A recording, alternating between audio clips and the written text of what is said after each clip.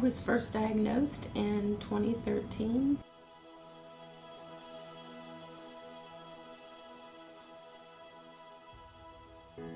I describe mucosal melanoma to people as a cancer that nobody's heard of, but really does exist. I've started using the word unicorn a lot.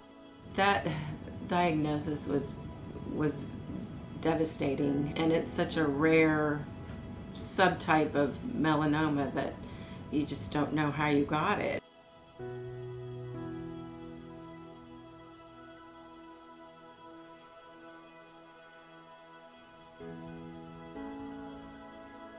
In the beginning, when I was first diagnosed, I was a little more private about it. Part of that is just the parts of the body where mucosal melanoma arise are sometimes areas you don't necessarily want to talk about publicly. So mine occurred first in my vagina. What made this so frustrating in the beginning is that there were so many unknowns. It's an unusual disease. There's only about 700 new ones a year in the USA. I was told by countless physician and specialists that I talked to in the beginning that there was this rare disease that they knew a little about, but the statistics weren't very good. I went to Mayo Clinic is where I was treated, and I can remember looking out the window and all there was fog. It's such a rare thing that when you look out a window and you don't know what's next. I came out of that initial, oh gosh, I'm in trouble reaction very quickly. That night, from my perspective, I knew that I had to take this from a science numbers odds standpoint and deal with it rationally, because it had every chance of killing me and I needed to get ahead of the curve.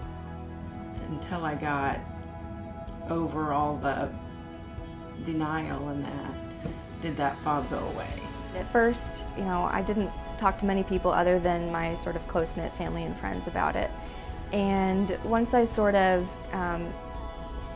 shed light on what was going on with me publicly and sort of came out of the shadows, I was able to get a lot of feedback from people and a lot of support. I think becoming my own advocate most definitely has been something that has saved my life on multiple occasions.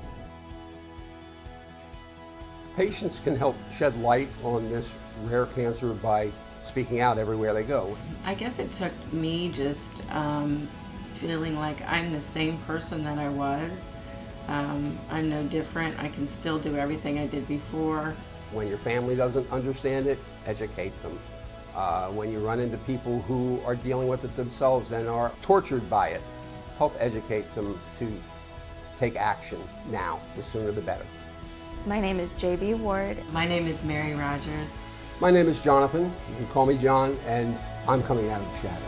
I am out of the shadows. I'm out of the shadows.